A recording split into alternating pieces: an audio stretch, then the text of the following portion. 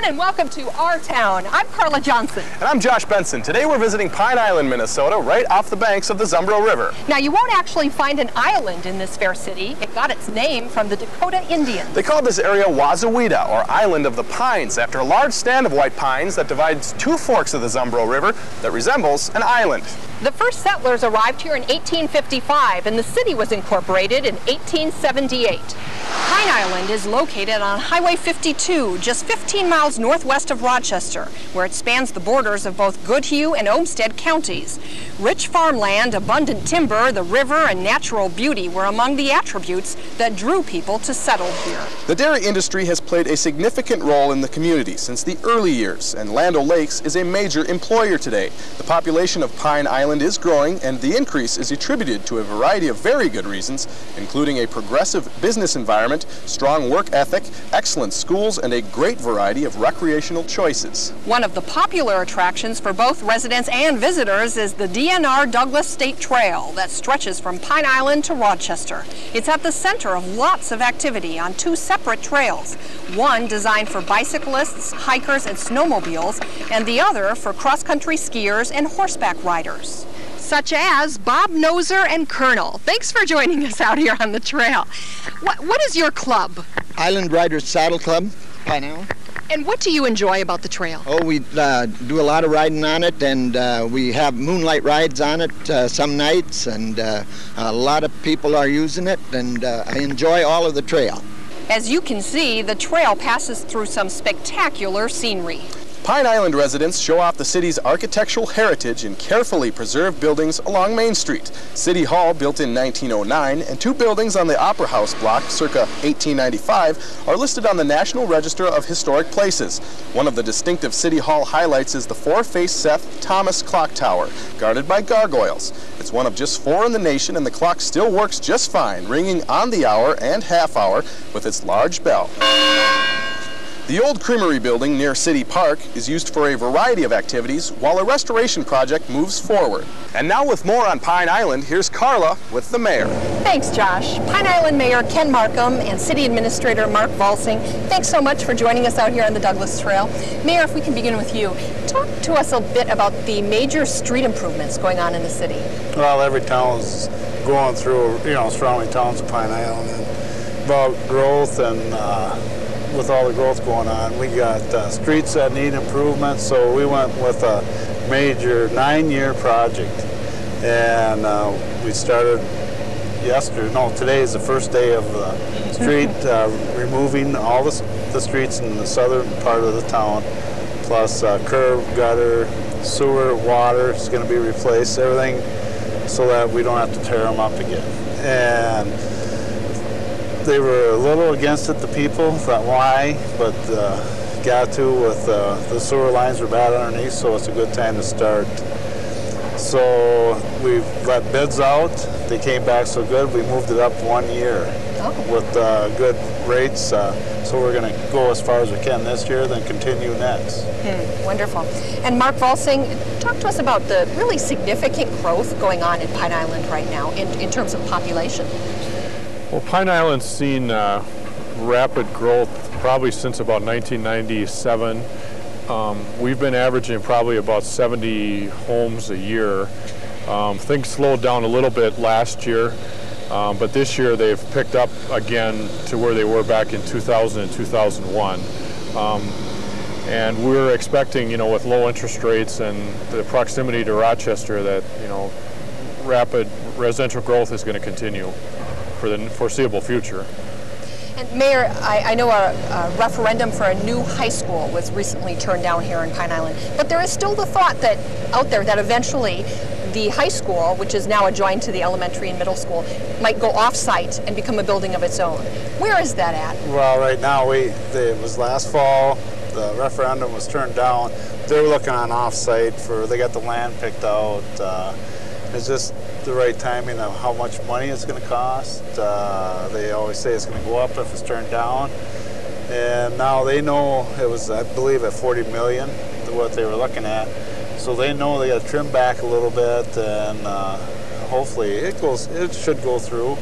And you got to convince the people of the town, the older people, on set budgets It's a big concern, and you just try it again and see what happens, and hopefully it goes through. We're running out of room with athletics and everything, so. Are you spraying for mosquitoes this year? Well, we should start. Do you have money in the budget, or do you have to take it out of contingency? Well, we'll continue that. Yeah. All right, so it's going to happen. Yes. Yeah, all right. And then finally, sir, you were the chair of the Cheese Festival. You wear many hats in this town. That was just last weekend. We're going to see much more in just a moment on that, but how did it go? It went very well beside the rain, you know, with the we started the parade Sunday at 2, and it was sprinkling then, a little bit of rain, and we got it off, the sun came out. We were very fortunate. Food stands were down a little bit, but that's with the way everything went. It went very well. People made money. Wonderful. Ken Markham, thank you. Mark Falsing, thank you so much for joining us today. Josh, back to you. Thanks, Carla. You just heard the mayor talk about Pine Island's Cheese Festival. Well, 6 News reporter Sarah Colbert was there. She has these sights and sounds. From marching bands to the Shriners Bikers, hundreds of people packed Main Street in Pine Island to see the Grand Parade, part of the town's annual Cheese Fest. I know they handed out some cheese during the parade to tie it all in, I suppose. For Karen Maralt, the parade was a perfect way to spend time with her 5 kids. Motorcycle guys, those are the best. And those unicycles, lots of variety, lots of good stuff. As for her son Sam, collecting candy was a favorite. These.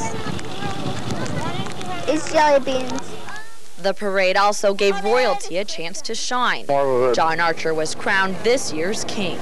I don't know just how to describe it. It's more or less a privilege to be named king for the day. And a privilege that's pretty short-lived.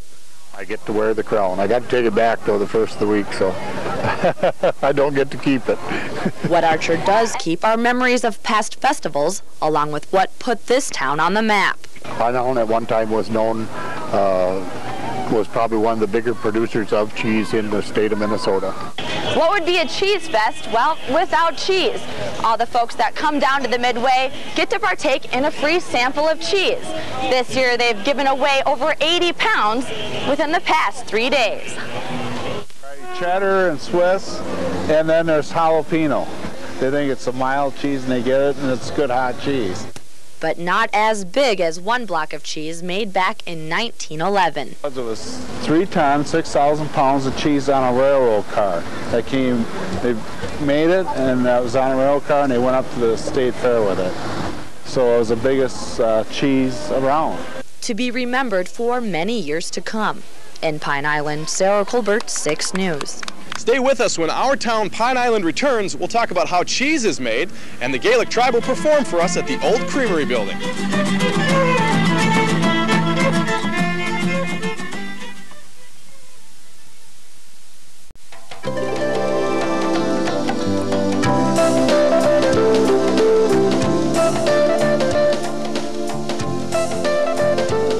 Welcome back to Our Town Pine Island. I'm Josh Benson. We're going to turn up the action a little bit now and talk to someone who can answer some tough local questions like, who's the big cheese? But seriously, Pine Island and cheese go way back. So we sent 6 News reporter Natalie Sense out to learn how cheese is made at Land O'Lakes. It's the kind of place that makes you go, moo. Cheetos, yes. That is one of our big items that we do manufacture here. Land O'Lakes Cheese Processing Plant in Pine Island is where Superintendent Glenn Rousseau makes the powder that tops your tasty treats. The dry cheese is what I said, it goes to snack food companies where they put it on as seasonings as part of like a cheese coated corn curls, or we use it into seasonings for nacho seasonings, cheddar and sour cream, all kinds of different seasonings that the snack food industry sells. As the last standing food processing plant in Minnesota, Pine Island can smile and say cheese because the plant won't be leaving anytime soon. So there's a good milk supply here, and that's why it originally was built here. And Land O'Lakes isn't too keen on letting visitors in either. We don't want to bring in an organism that would be harmful to anybody that would eat it, so we do restrict the access. Seen as though they make enough cheese powder to fill 15 semi-trucks every week, it's no wonder why our neighbors to the east can't compete. Wisconsin. Where's that? So the next time someone asks you why your fingers are all orange and yellow, tell them it's because of the Land O'Lakes cheese processing plant in Pine Island. For Our Town Pine Island, I'm 6 News reporter Natalie Sens. Thanks, Natalie. We're now joined by the Director of Economic Development for Pine Island, Abraham Algadi. Mr. Algadi, thanks for joining us today. Thank you. Now, something interesting with Pine Island is the big economic shift for business in downtown Pine Island. Tell me a little bit about that. Well, the traditional Main Street obviously was occupied by mom and pop shops, by a lot of family-owned businesses, and we all know what happened in that. You know, in terms of competition, in terms of competing with regional economic centers. So over the years, there has been a shift more and more towards probably a little bit more towards services, a little bit more towards entrepreneurial type businesses. You know, like little manufacturing operations. We have a good example here in town. PTM, one of our main employers, that obviously started as a small job shop. You know, ended up being one of the main manufacturers in the area of like metal stamping and plastic injection molding. Land O'Lakes obviously is an outgrowth of the original cheese factory here in town. That became later Minnesota Cheese Producers Association, and now it's Land O'Lakes. Okay. That has a very active, very productive plant here in town. Again, one of our main employers. Right. DS Manufacturing, again, is another manufacturer. On Main Street, though, going back to what I was talking about a little earlier, you see a healthy mix today of retail, of financial services, regular services, whatever it may be, gift shops, restaurants. So it's healthy from that standpoint, and this is an optimum size for us. This is a good size for us to maintain the healthy mix that we have. How about in terms of getting to these businesses? Talk to me a little bit about the transportation through Pine Island. Well, I think it's not much of a challenge right now, but it will be a challenge as we continue to grow. We are somewhat limited by the crossing that we have north and south, you know, on either section of town crossing the Zumbro. We are only limited to the Main Street Bridge right now. We're hoping, as part of our planning process, which we just completed, to pinpoint a location for an additional crossing, again, that will interact appropriately, if you will, as we continue to grow with Highway 52 and the traffic that Highway 52 brings, and also with the 2 interchanges we are projecting to have along the highway as Highway 52 grows and becomes more of a limited access highway. Sounds good. Sounds like we're on the right track here in Pine Island. Absolutely. Mr. Algadi, thanks a lot for your time. Appreciate it. Have a great day. You bet. Up next, a local musical treat when Our Town Pine Island returns.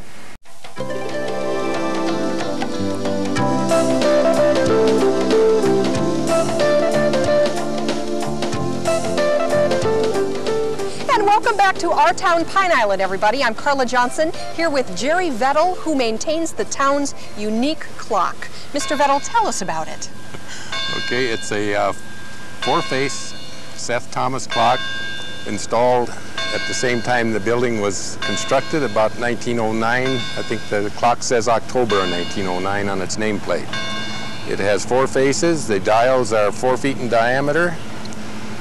I've been keeping it running, kind of maintaining it since about 1980, when my oldest daughter started winding it. I wound it for a while. She wound it till she finished high school. My next oldest wound it till he finished high school and on to the 3rd one. Then I wound it for a while, and the middle one came back and wound it some more. So he's still winding it. It's all in the family. It's in the family as far as that part goes. It's unique. There's only 4 of them left like that in the country. Most of them been electrified. This one is still all mechanical. You have to crank 1,500 pounds of weights up once a week. Wow. To keep it running. All right. Mr. Vettel, thank you so much. We appreciate it. Josh, back to you. Thanks, Carla. We're now joined by the Gaelic Tribe, a music group from Pine Island. And with me is Harmon Pierce. Harmon, can you introduce the rest of the members and tell us a little bit about your music? Sure, I'd love to. Well, to my right is Joe Peterson, and he plays the bowron, a traditional Irish frame drum. In front of me here is Martha Millman. She's our flutist extraordinaire. Jay Millman is our composer, arranger, and fiddler, and he also plays a little whistle. And Carrie keeps the Monos honest. Keeps him honest on fiddles, and she sings a little bit too. I'm sorry. Great. And what's this first tune you got for us? The first tune is Tam Lin. It's a traditional dance reel. Okay. With that, the Gaelic Tribe.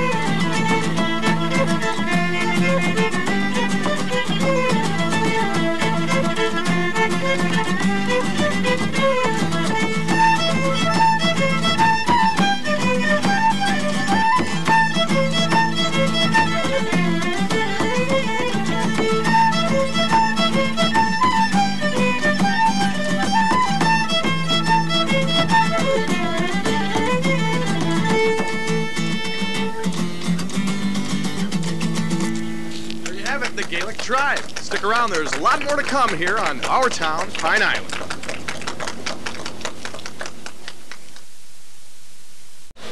Thanks for joining us for Our Town, Pine Island, everybody. Be sure to join us next week at this time when we travel to Zumbrota. We'll show you Minnesota's only covered bridge and talk a little bit about the Covered Bridge Festival. Sounds like a lot of fun.